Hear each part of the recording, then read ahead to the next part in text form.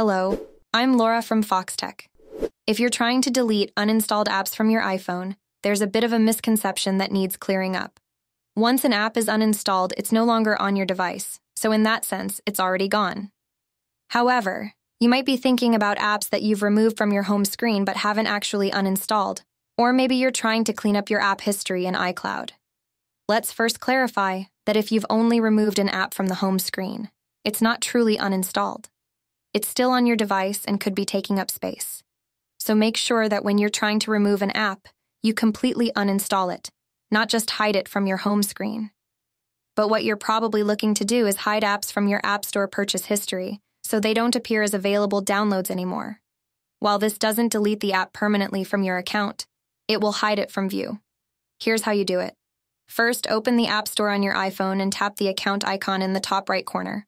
From there, tap on Purchased.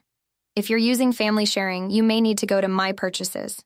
You'll see a list of apps you've previously downloaded. Find the app you want to hide, swipe left on it, and tap Hide. This hides the app from your purchase history list.